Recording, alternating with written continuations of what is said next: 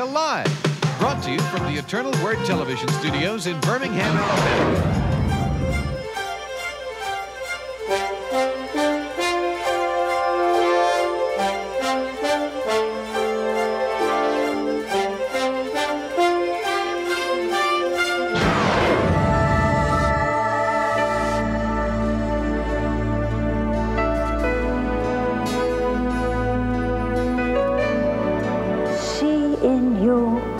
Love, the compassion of Jesus. The most glorious work of all, to praise God in His kingdom. Moved by the Spirit. Anyone who lives in love lives in God, and God lives in him.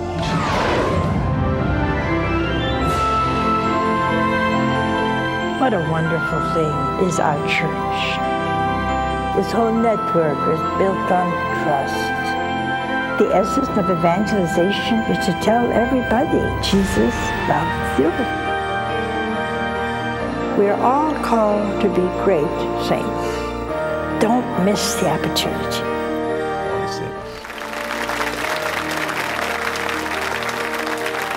We're going to take some Psalms tonight because a lot of people never read the Psalm. They're beautiful, beautiful, but we read them every day. See, the Psalm says, this is Psalm 46. Depends on your Bible. It could be 45. God is our refuge and our strength. Is He yours? Ask yourself. Is God your refuge and your strength? Who do you go to when you don't know where to go? Who do you talk to when you're just filled up to here? Who? Sure, I go to my neighbor. Wonderful. Sometimes. Sometimes the whole neighborhood knows it before midnight. And they don't mean any harm, they just can't keep it to themselves, that's all. Women, and I happen to be one, are notorious for having to share in the wrong thing. But what are you going to do for Lent? Try not to gossip. See, I don't gossip. What are you talking about for an hour and a half every morning? The weather? No, that wouldn't take an hour and a half. The Holy Father? No, I don't think that. Virtue? I don't think, no. The economy? Maybe. You're talking about somebody. What you say may be right or wrong. Inevitably, though, you'll say something wrong. See? And if something nobody knows, then you can commit slander or calumny, see? Why don't you try for Lent not to gossip? Some of you are going to be mighty miserable. I did that to a woman years ago, and she looked at me horrified. Well, what do I talk about? I said, well, think of something else. Like what? I said, well, anything. Guess you're talking about the weather or the weather? I said, okay, talk about anything. She had a hard time, but she learned something, you see. She got into a bad habit that she couldn't shake real quick. I know you can give up cigarettes and candy and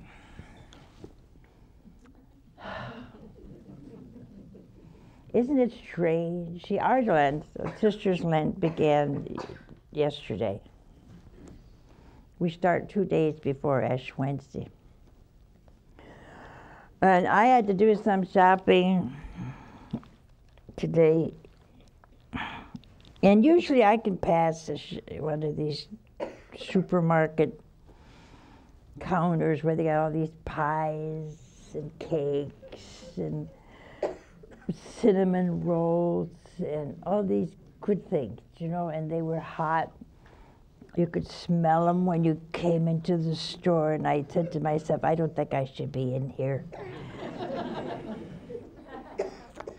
So I start my prayer, Lord, be merciful to me, a poor sinner, and keep me away from the bakery department. But he didn't. And I saw sister and brothers slowly meandering in that direction. I said, oh. I said, Lord, do you mind if I wish I had one? I mean, if I don't eat it and I don't buy one, do you mind if I wish it? And I had a feeling he wasn't too hot on that either. I passed it fast. They passed it slow. So I'm kind of, you know, doing this on one of the counters while they're meandering around and feeling this bread. It's the one you can buy a loaf of bread. Did you know how many people feel bread when they go in? Did you ever see that? Huh? They go, and that bread's soft. You know, you wonder, why am I buying this bread? Everybody in the world has just crushed it. You know? So I'm watching all this happen, and even this little kid went up to a big loaf of bread and went.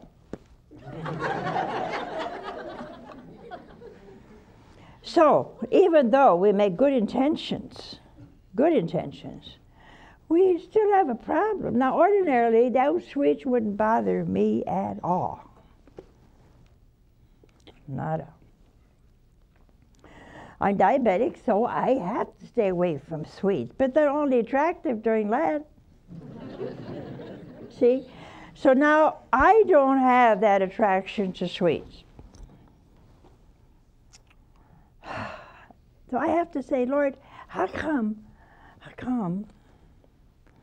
I like sweets in Lent? Well, how would I have a penance if I didn't give something up?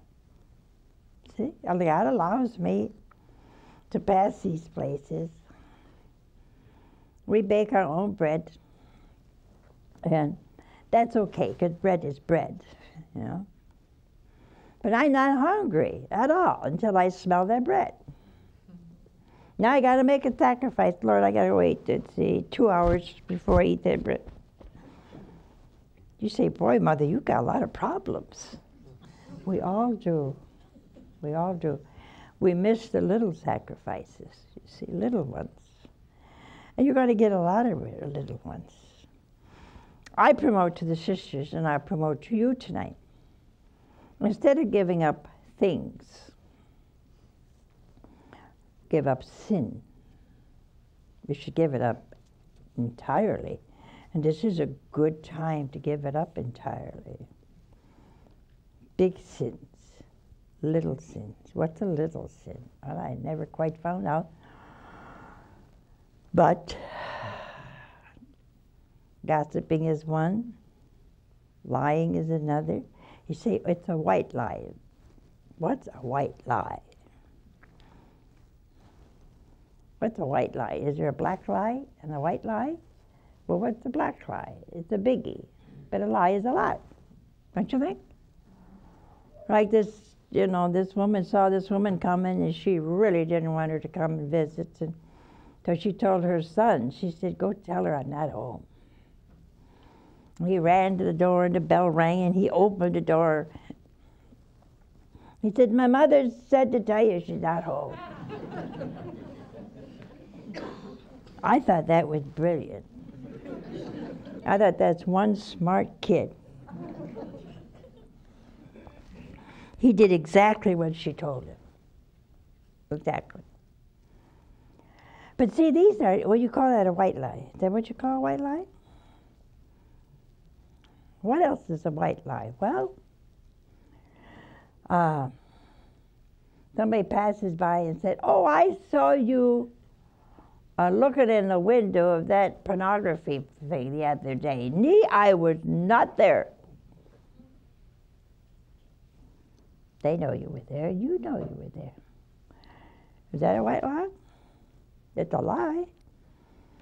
You see, what happens to us is we don't understand. Once you begin to lie a little bit, if there is such a thing, then telling the truth doesn't matter anymore. You know, telling the truth doesn't matter anymore. I think compromise is a little bit like that. I know you'll all disagree with me and quote St. Thomas or whoever you want to quote. But you know, what happens is that our body, our soul, our mind gets accustomed to half-truth. Half-truth. And we don't know, after a while, you don't know the difference, you see. Problem with lying is you begin to believe your own lie. It's a big problem. Why? Because after a while you forget the first lie. It piles up on you, see? And all of a sudden now, you have to lie about the lie. That doesn't get you anywhere. Our Lord didn't create us to lie.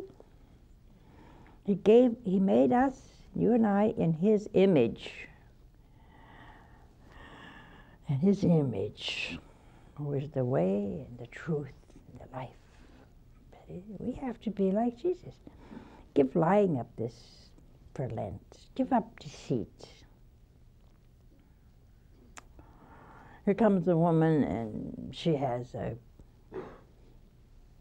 purple blouse, a green skirt, like Kelly green, a blue jacket. Are you getting the picture? Yeah. You are? You are? Okay. And tennis shoes.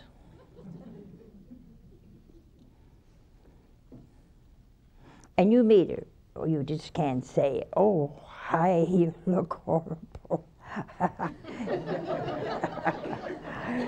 You can't say that. You wouldn't say that. Why just can't you say hello? How are you? No, what do you come up with? Oh, you look great today, colorful. Colorful? What does that mean, colorful? Your cheeks are red, I paid for some groceries not too long ago. This poor girl had a ring in her tongue, a little ball or something. I didn't want to gaze at her, you know, but I just wondered how it kept going around. A ring in her eyelashes, a ring in one nostril, and one ear. And I wanted to say, why are you desecrating a body God made for you? But I couldn't do it because there wasn't time to explain. I just prayed for her because obviously she likes it, you know. These things, as you're going through these and you see all this kind of stuff, it's very hard not to criticize, rash judge, and all the rest because it looks hideous. Why don't we instead, for Lent, say a prayer for them? For all of them. So if you're an angry person, even-tempered, always mad.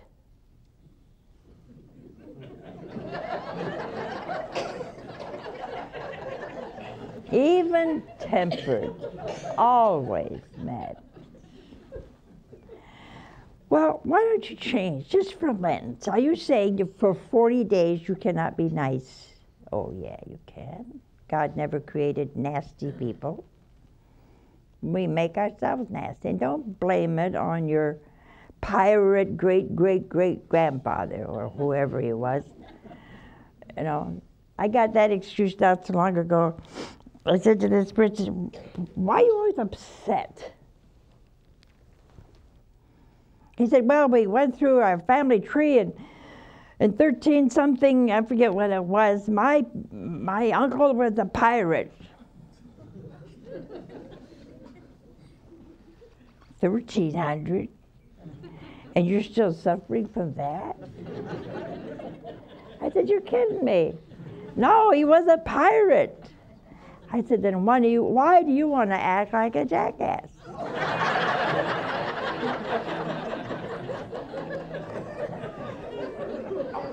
I mean, there's a big difference between a pirate and the way you're acting.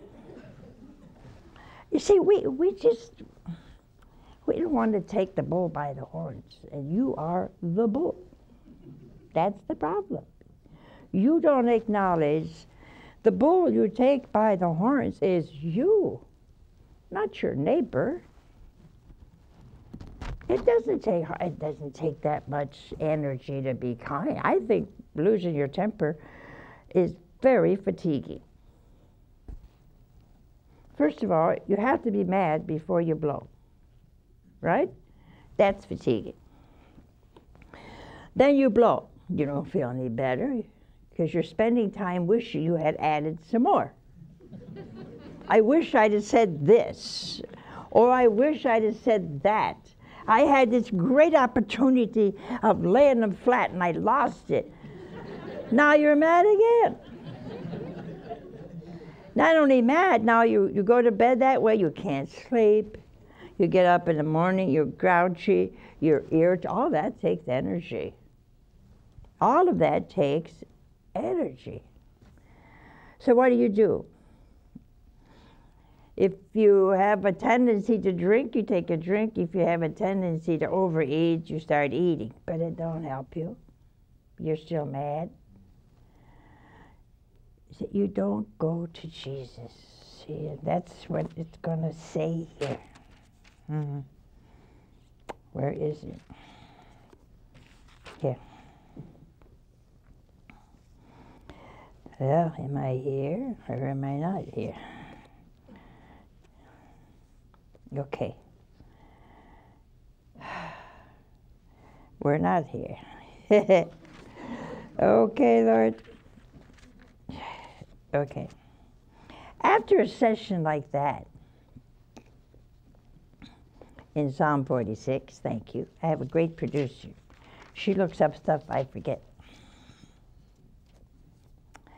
He says here, we will not fear though the earth should change.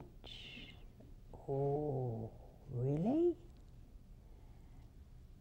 We shall not fear, for God is my refuge and my strength. Though the mountains shake in the heart of the sea, though its waters roar and foam, though the mountains tremble, I shall not fear. Don't you wish you had that kind of holiness, huh? Don't you wish you had that kind of trust in God?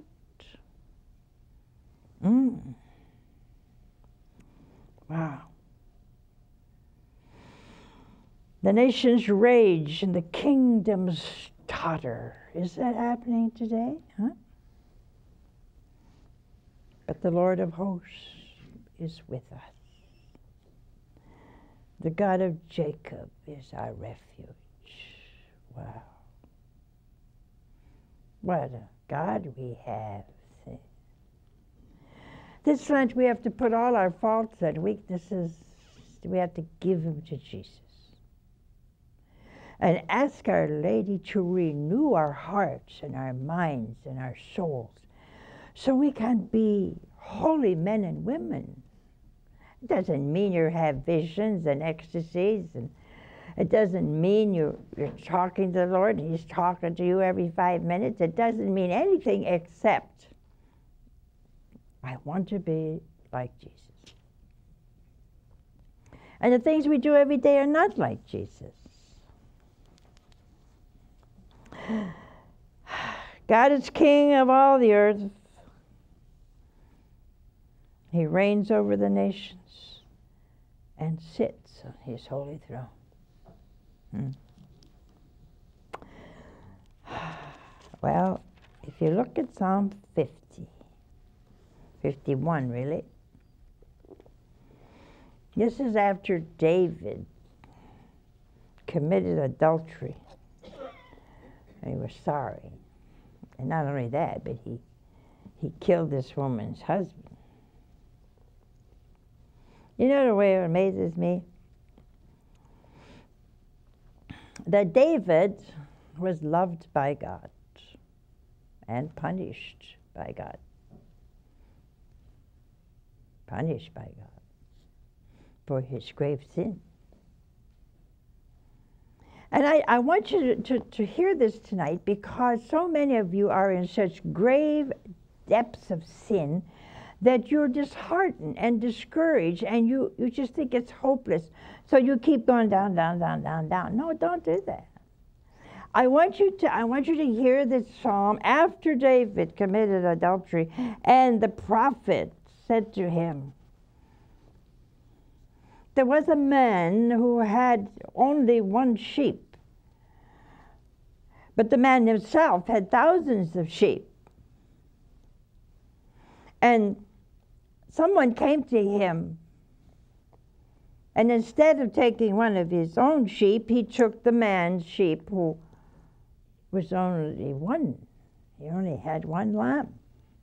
And he took that from him and slaughtered it and gave it to his guest.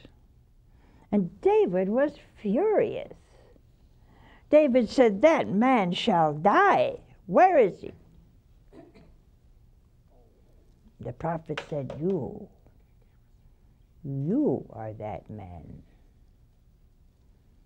Oh, wow. Some of you think God doesn't know what you do. I got news for you.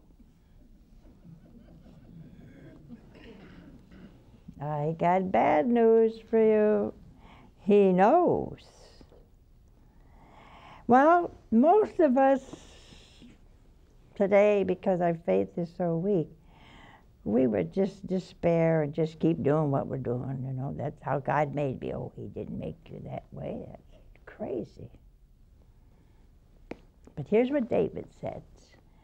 And we begin to know why God loved David, but he wouldn't let him build the temple. He said, no, David, you spilled too much blood. Your sons shall build me a temple. You shall not. The Lord was rough with David, because he didn't do right all the time. But here's David's response.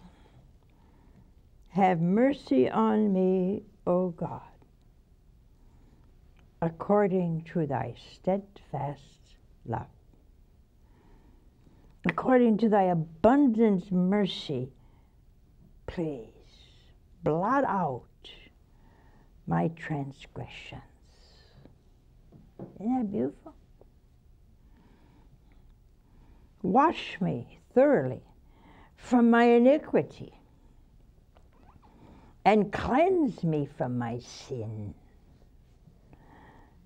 I know my transgressions. It's very important that we know.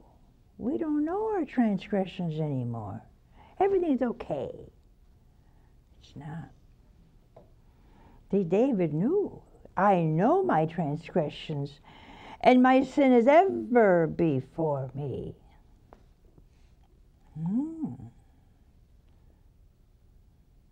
Against thee, and thee alone, Lord, have I sinned.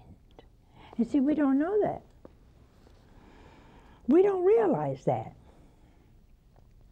We do not realize that when we commit grievous sin, we sin against God. Not only your neighbor, but against God. And I have done that which is evil in your sight.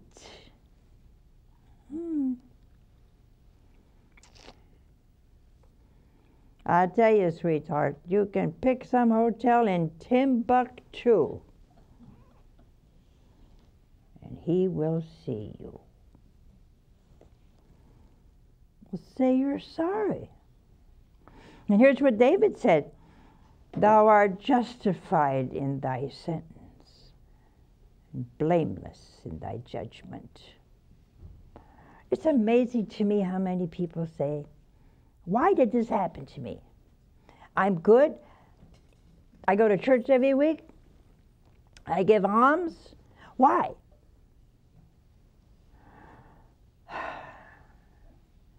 God is wise and holy. He knows why. We don't have to know why. David said, behold, I was brought forth in iniquity, and in sin did my mother conceive me. See, God, it's not blaming God. Behold, thou desirest truth in my inward being. Therefore, teach me wisdom in my secret heart. Secret heart. See, David is not only repentant, but he acknowledges that God saw him and God was justified in punishing him. We don't think that way. We talk about chastisement, and I feel obligated to tell you, it's here. Well, we got to put up with it because we deserve it. That's what David's saying. Purge me with hyssop, and I shall be clean. Wash me, and I shall be whiter than snow. So in David there was repentance and hope. See, we may be repentant. It turns into guilt. Is that not true? But our repentance has to turn into humility of heart. Fill me with joy and gladness, and let the bones which you have broken rejoice. He's acknowledging, I deserve what I get. Hide thy face from my sins, and blot out all my iniquities. See, David had to talk to God, plead with God, talk to the prophet. All you need to do is go to confession.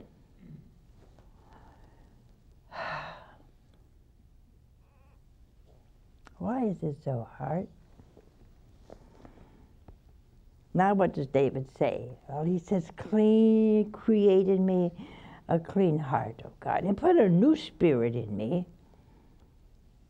Do not cast me away from your presence. And do not take your Holy Spirit from me. See, he's acknowledging that he doesn't deserve what God is giving him. Restore to me the joy of thy salvation, and uphold me. Uphold me. Then I will teach transgressors thy ways, and sinners will return to thee. Isn't that what our Lord said to Peter, huh?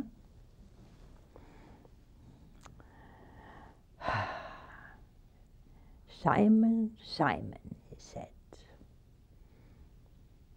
the devil has wished to sift you like wheat, but I have prayed for you.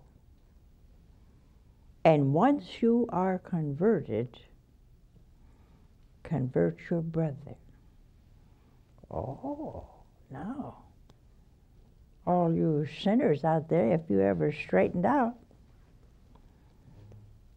you could help convert others. That's what he told Peter. And that's what David's asking for. Open my lips, and my mouth shall show forth your praise. We say that every day at the divine office. The sacrifice, I want you to hear this.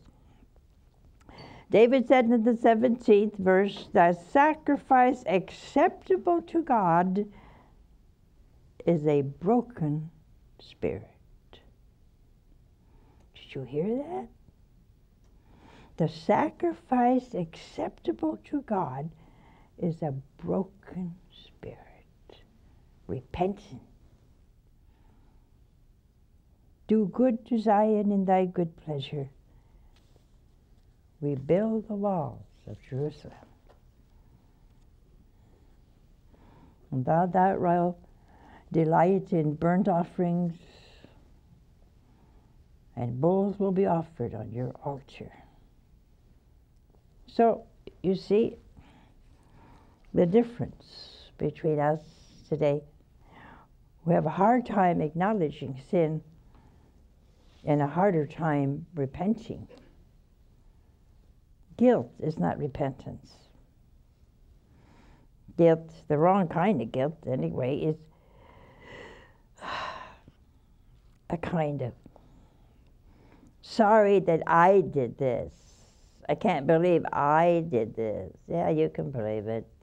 You just did it. What are you talking about you can't believe? You did it. You just did it.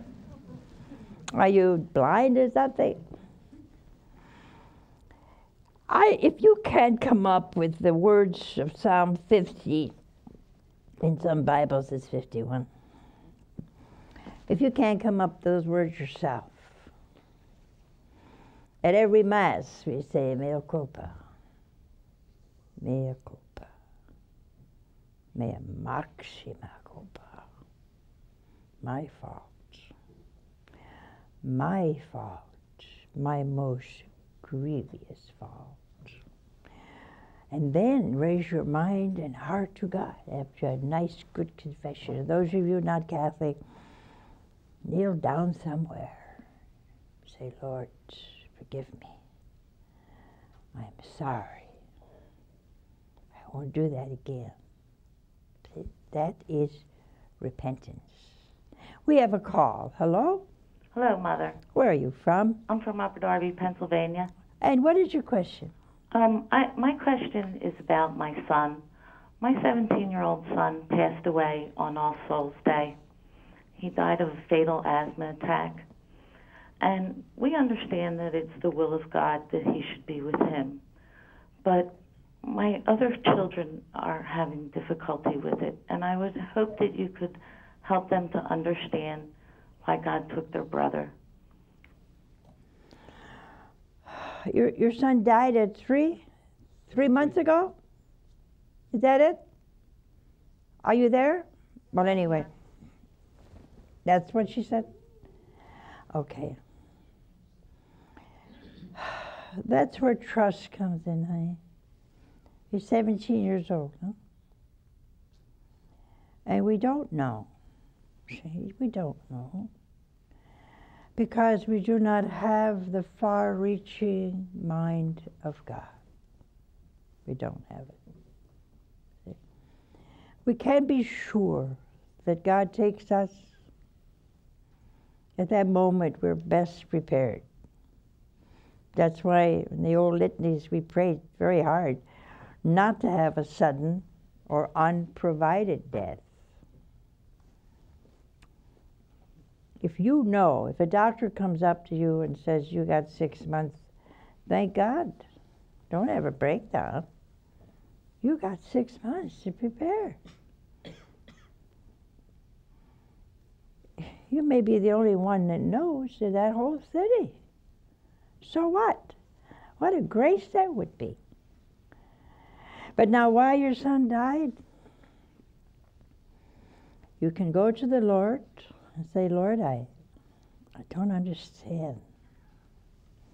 But the Lord knows your son better than you do or did. He also knows what might have happened to him. And whether he died from an accident or ill health or some disease, there's one thing you can be sure. God knew it and decided it was the best for him. You cannot help feeling angry or bad or missing him, but you can be sure, and all your children can be sure, But the Father, the eternal Father, looked down and accepted him. That's what's important. We're all so stuck in this life, huh? The only one we know. It's the only one we know. We're born into a world. We have to learn. We have to be hurt. We have to suffer. We have to be joyful. We have to eat and get indigestion after we eat. We go through all of this and we all do the same thing. But our real life is ahead of us. See? And you, your husband, and your other children must look forward to the time when you will see him again forever. See? There is separation in death, and there's loneliness in death. But it's not over. It's not over. There's just a little interim period when you don't have them. But you'll see him again. And you'll enjoy heaven together. And you see, the soul is not eternal. There was a time it was not, but is immortal. Oh, I don't believe that. Who cares whether you believe it or not? We're not depending on whether you believe it. I mean, we'd be a bunch of crazy people running around. This one believes, this one doesn't. This one believes, this one doesn't. This one believes, this one. Take your choice. Why is take your choice? God doesn't do that. The Lord Father in justice, because he gave us his Son, in justice has to tell us the truth. He cannot lie. You know, St. John, I think liar was his favorite word. If you look in St. John's Gospel or the epistles, he uses it frequently. He said, if you say you do not sin, you call God a liar. Oh, wow. How do you do that? If you say the commandments are nil, and since God gave us the commandments, then you're calling God a liar. I wouldn't do that if I were you. I'd think it over. But you never dawned on you, did you? Adultery is a sin. No, if they said it, they love each other. Don't give me that baloney. You don't love each other at all. Now, what happens? You say, no, God says it is a sin. And you're saying, no, it's a sin. It is not a sin. Now, what are you doing? You're calling God a liar. It's the same with abortion. Abortion is a grievous sin, an act of murder. And you're saying, no, it's a choice. Now you call God a liar. I don't think we know what we're doing. You can't live this life and keep calling God a liar.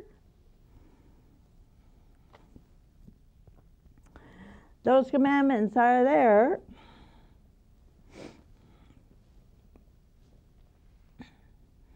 I read an article, a big page of a famous man in America wrote his own commandments. Well, I can tell you where they're going, sweetheart. They're going the same place you're on your way to.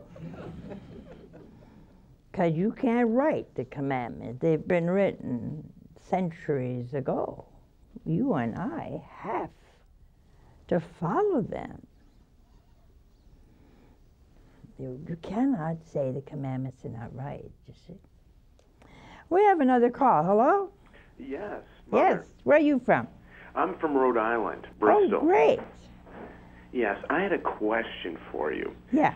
How is a man, or actually any individual, who's surrounded by science because of their work and also at their age of where they start to I don't know, feel like they need to go about and embrace everything in life, but at the same time, live a to the commandments lifestyle, but at the same time, almost because of science and the way things are going in our technological, endeavors, has fallen away from the belief. I want to know if you have any way or tricks or some way to keep the faith.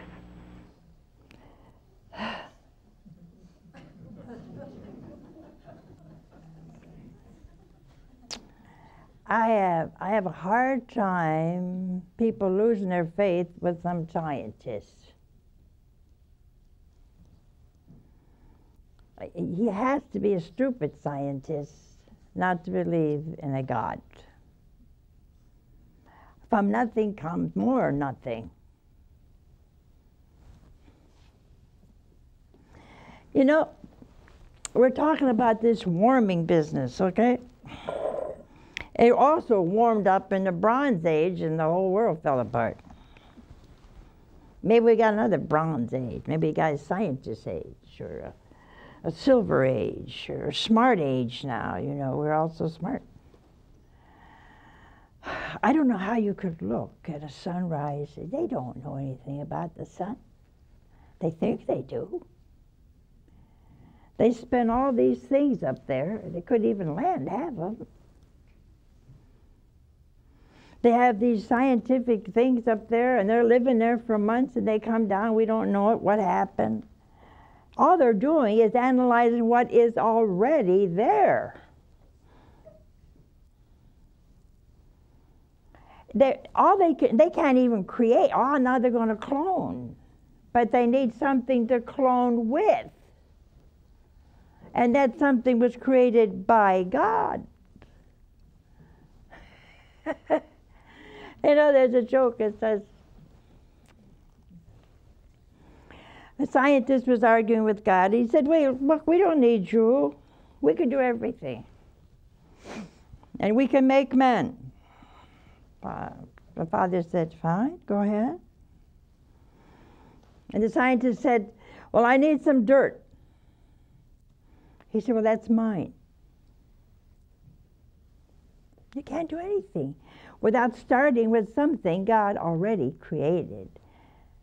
Please don't let a scientist who doesn't even believe in God make you think there is not a God. I told you a couple of weeks ago about the teacher, the professor who was an atheist. He was dying and he said goodbye to his wife because his whole idea was he would sink into darkness and that would be the end of him. Well, it wasn't. Because he saw himself getting off the gurney and he's looking and his wife was crying and the doctors were working on him. And he said to his wife, hey, I'm okay. Shh, she didn't hear. His soul was there and he didn't know. He didn't know what to do because that wasn't what he believed in. All of a sudden he hears two voices in the hallway and he goes out there. They were two little demons, but they weren't too little, taking him into a fog. And it got deeper and deeper. This is totally out of his brain. He didn't know what to do. And they started clawing at him on the way down. I've read a lot of after-death experiences. I never read one that was gone to hell. They're all seeing lights and Jesus talking to them. And, it seems to be wonderful, and they don't want to come back. But this guy, he was petrified. And finally he says, oh, God. Well, those two disappeared on him. Then he realized something he never did before. He said, Jesus, save me. And then the fog was gone. And our Lord came, and two angels came and showed him his entire life. My friend, the discoveries of today will be nothing tomorrow. That's the way it is, because there's always new discoveries. In the time, we were talking about it this morning, the sisters and I, in the time of St. Teresa of Avila, she had stomach cancer. That's what she had. Every time she gets sick, they put these leeches on and bleed her. God. That was the scientists of that day.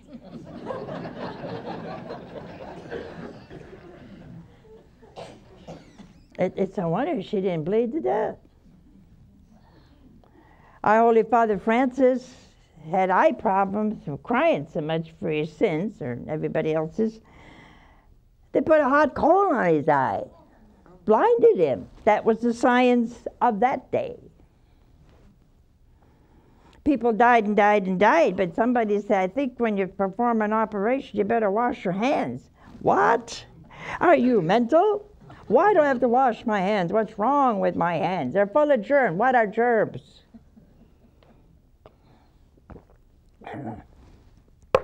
200 years later, we found out what germs were. In the meantime, all these women died. That was science in that day.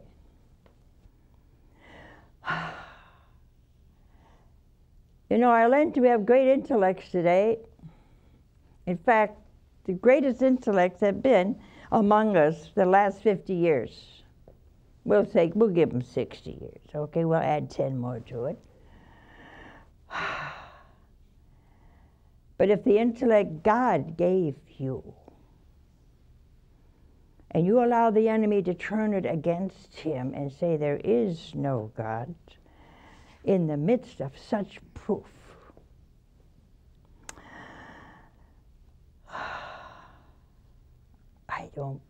I think that's stupidity. You can be smart and dumb at the same time. I'm happy I was dumb, because I'm free to say, oh God, I love you for being so good to me. You read your scripture and follow the teachings of the church, and you will not be deceived.